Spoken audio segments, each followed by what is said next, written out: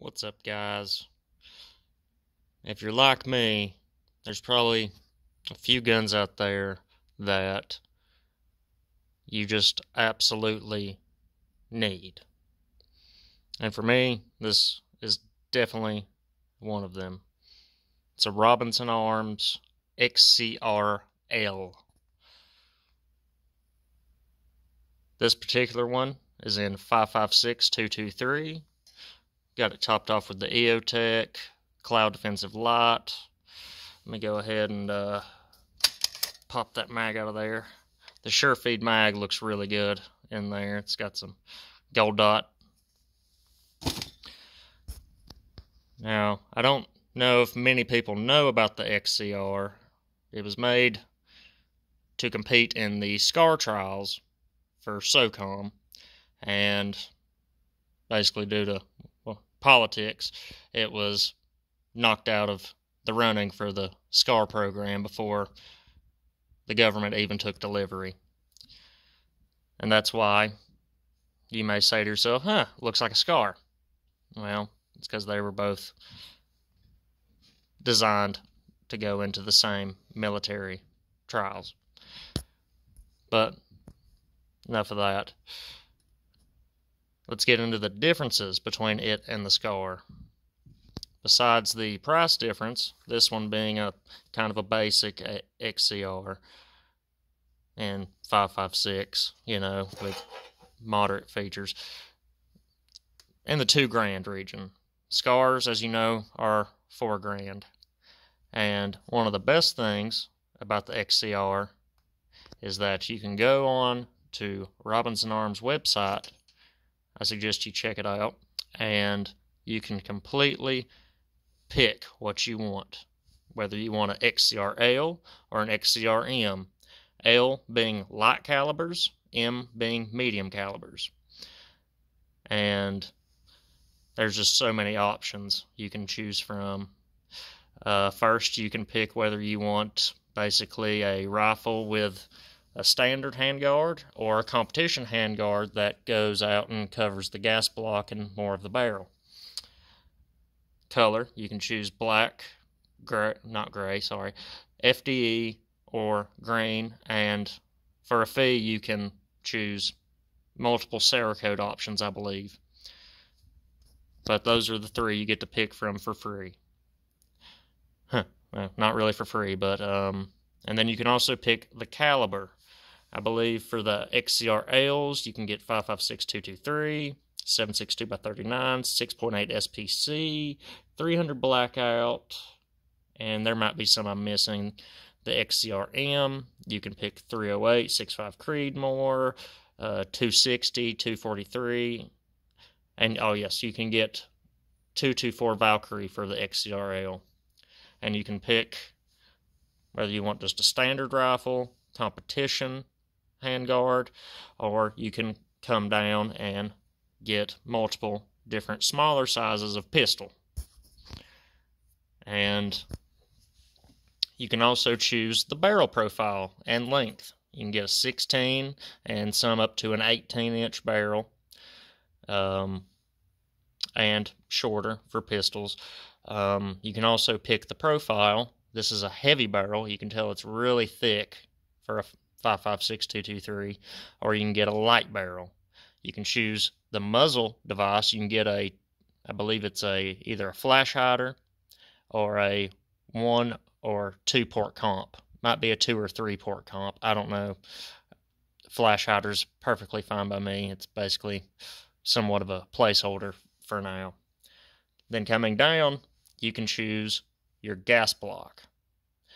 They have 2 or 3 different gas blocks, and if you look into the website, they say their gas block 2 is more of what some people would describe as a short stroke piston, and the 3 is a long stroke piston.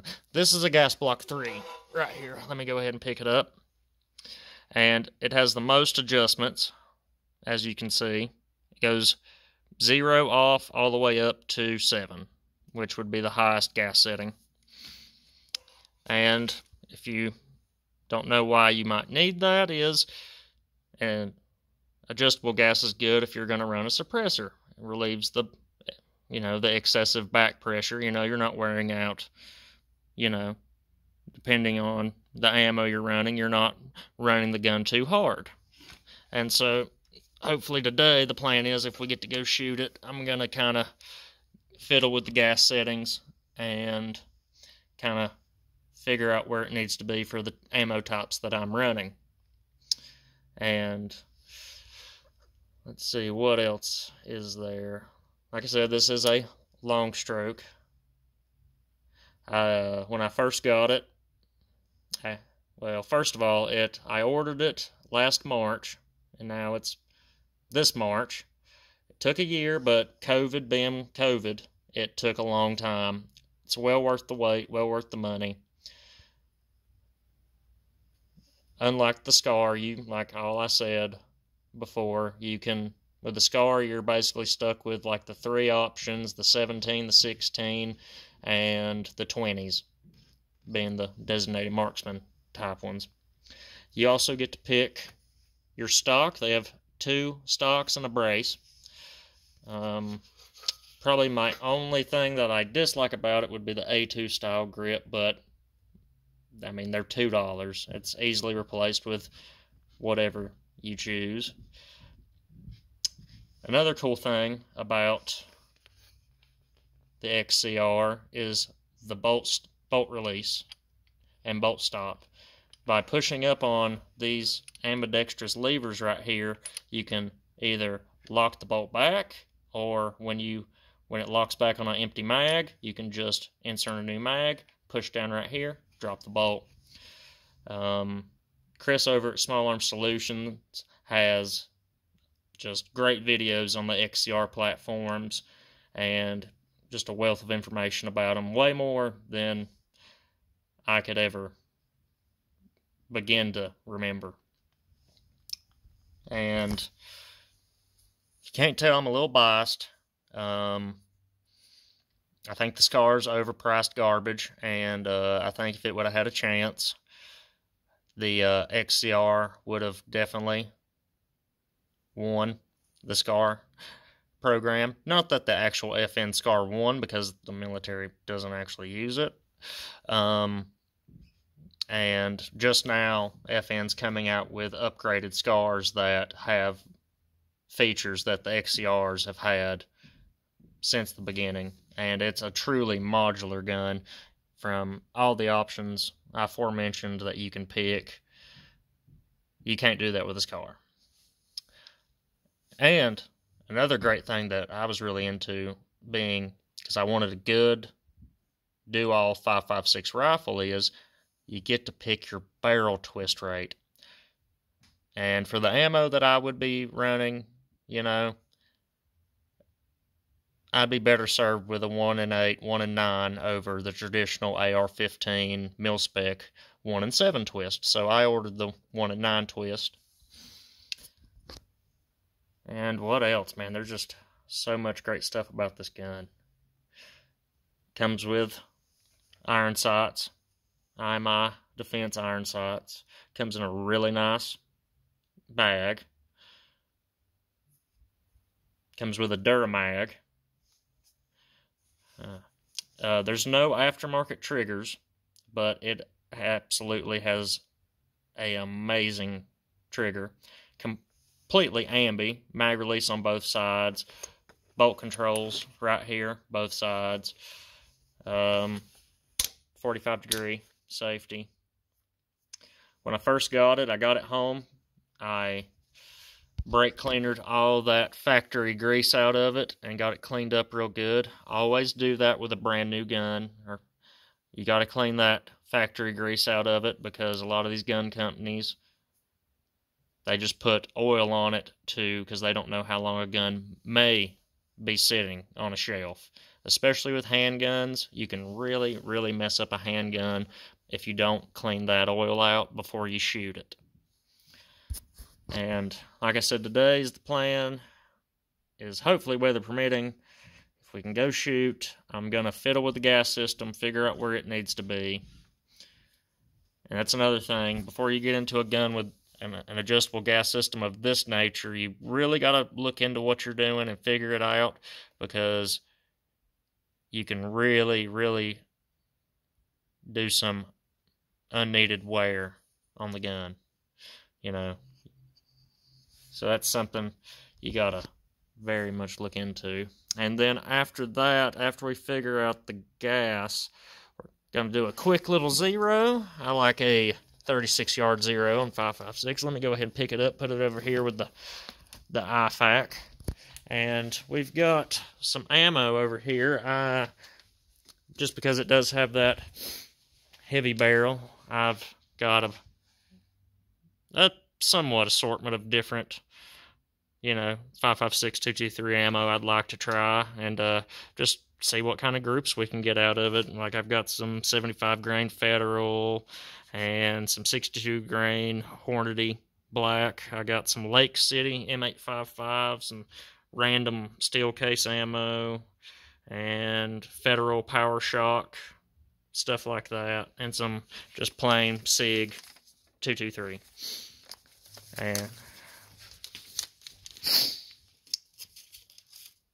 And like some of you might have deduced, that I waited a year on this gun, and I think it's worth it. I've wanted one of these for years, but a SCAR's out of my price range, and this is damn close. So it took years for me to be able to be in a place to get this gun, so I don't mind waiting to get it, especially for a gun that I got to pick literally every option on it. And like I said, Chris at Small Arms Solutions has just a wealth of information about these guns. The people that I've dealt with, calling Robinson Arms, they've been just amazing. I actually, when I called to finish the payment for this gun, I got off work, and I wasn't thinking about the time change, because they're in Utah, I'm in North Carolina. So I called them at 10 o'clock in the morning to go ahead and pay for this beautiful motherfucker. And the phone just rang and rang and rang. And then eventually somebody picked up, and that's when I felt really bad, was because it was 10 o'clock here, but it wasn't even 8 o'clock there. So felt really bad for that. There was, as soon as they got there, they had some buffoon blowing their phones up. But yeah, the A2 grip, hopefully that'll be replaced today. I like the MOEK. And, yeah, I don't have many complaints about the gun. I mean, the stock is just maybe an inch too short. The stock, of course, folds and is adjustable for length of pull. I've got my sling wrapped around there. I thought, in all the pictures I looked at before I got one, I thought that hole was a QD. It's not. I think there is a QD under here, but I like running my stocks back here. Or not my stocks, my slings. Had to get a QD point for up here. No big deal. I like the handguard. It's just a teeny bit short, but I could have got a longer handguard on it. But I wanted to be able to get to the gas block easily.